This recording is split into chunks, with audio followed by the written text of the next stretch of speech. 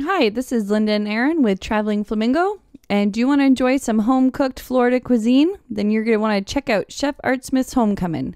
They've got locally grown foods, fun Floridian-inspired chicken, and a shine bar. Today we're going to go over the atmosphere, location, menu, and experience, and more. So make sure you stay tuned to check it all out.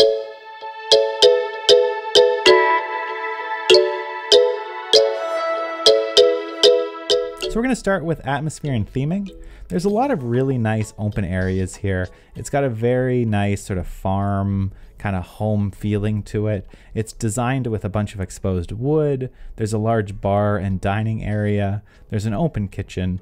And it's also designed right on the water there. So the location of this restaurant is actually in the landing.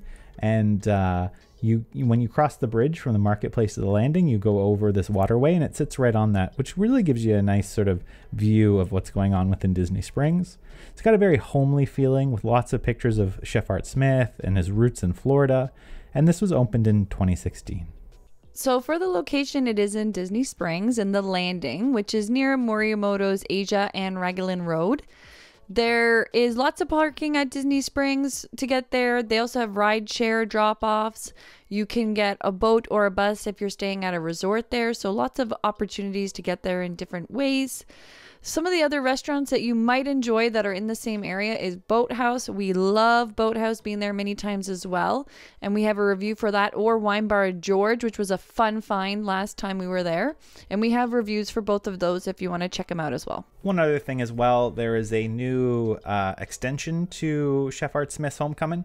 There's the Shine Bar and Social, and this is kind of a little bit of a bar outdoor patio area where you can also order some of the food here on the menu. So that'll be really nice and add a little bit more capacity for this restaurant because it's quite popular. So on the menu, you will find Floridian inspired food. So what is that? It's basically a mix of seafood and Southern cooking. There's also quite a bit of moonshine. So there's kind of the typical alcohol. It's in a bunch of different stuff. And we'll talk about that a little bit later. On the weekends, they offer a Southern brunch. So it's very Southern food, lots of like Southern home cooking and sort of deep fried food, which I love. There's some signature items that you can find at the brunch, lunch, and dinner. These are the Church Lady Deviled Eggs, and they're $12. The Bee Haven Bay Fried Green Tomatoes for $14. Fried chicken and donuts, which are great, at $28. And if you really want to try one of these three, you can go anytime. A few brunch options as well. There's biscuits with jam and gravy for $8, short rib hash for $22, fried chicken and donuts for $28, and they have a bunch of different cocktails and mimosas, which are $10, and a white peach sangria for $12. Yeah, what would brunch be without a cocktail or a mimosa? I know that's definitely a tradition in my family. And I like that they do have a bit of a Floridian twist, you know, the white peach sangria and the blueberry mimosa. So for lunch and dinner, which is really the main events, they have a few starters. A couple we'll mention is the thigh-high chicken and biscuits for $16. And they have a bunch of puppies, which are hush puppies, for $10. And for me, that's a Florida thing. I remember the first time I had them was at a fish place in Florida with my family. So they definitely always take me back to those times when I have hush puppies. They have a variety of sandwiches. For example, they have the Art Burger for $18. They also have a few salads. The fried chicken salad is also $18. Sorry, the burger's $18, as is the fried chicken salad, $18. For mains, they are famous for their fried chicken, and they have Art's famous fried chicken for $29, country fried steak for $26, and some great desserts. Hamilton country chocolate pecan pie, for example, for $11. And again, this is Disney, so they've got great kids plates and kids meals as well. So they're all $10. They've got fish sticks, chicken tenders, and more. And similar to brunch, they've got a variety of beers, wines, and shines. All right, so on to what we had. So for drinks, we had a Whiskey Breeze. That was $13. We had an Old Fashioned Elder, which was $12. And we also had Yingling, which was on draft, and that was $7.50 per beer. We also had the chicken sandwich, which I really enjoyed. That was my order, and I love a good chicken sandwich, and this was a good chicken sandwich. We had chicken and donuts, and that was $28. We also tried the biscuits, and those were $1.75, and we ordered 2. And lastly, we ordered the hummingbird cake, which was amazing, and that was $12. So I shared the chicken and donuts, and the portion was great for sharing. It came with a couple of good sized pieces of chicken and donuts. We had it with mashed potatoes. The mashed potatoes were amazing. You got to love it when places rock the sides. They were so good. And something I'm not very familiar with is the sweet with my fried chicken. So they had drizzled or shaken the powdered sugar over it all. But I think it was supposed to be because that's the point of the donuts, and there was like a syrup to dip it in. But again, great for sharing. Really great. The fried chicken is, clearly the Southern cooking, and they nailed it. So good. We got biscuits with it. They were delicious. Aaron's chicken sandwich, I got a bite of that, was really good. I think I would even get that next time and split it with somebody. And I'm so glad that I did split, because desserts are amazing here. And we did go with our server's suggestion of the hummingbird cake, and it was so delicious. The three of us split it. It's a pretty good size, and there was none left. It was all gone. It was so good. I had the fried chicken sandwich, which I really enjoyed. It is buttermilk brined for 24 hours and battered. There's a bit of a hot sauce on it and some aioli dressing, which is really nice. They put iceberg lettuce, tomato, bread, and butter pickles on top of it. I really do enjoy the fried chicken sandwiches. This was really good. There were also these chips on the side that I also enjoyed. I will definitely get this again. Sort of made me go on a bit of a fried chicken kick after this, but they were really, really good. I truly enjoyed this meal, and I highly suggest anybody who likes a fried chicken sandwich, definitely try this fried chicken sandwich. The cake was really good. The hummingbird cake was amazing. I kind of wanted to go in trying the shine cake, but I'm really glad that we went with the hummingbird cake.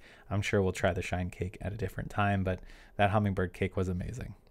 So from the perspective of value and price, and keep in mind this is relative to Disney, there's great portion sizes here. You can half your meal if you want, and always you can leave room for dessert. So, just half that meal so you got room for that dessert.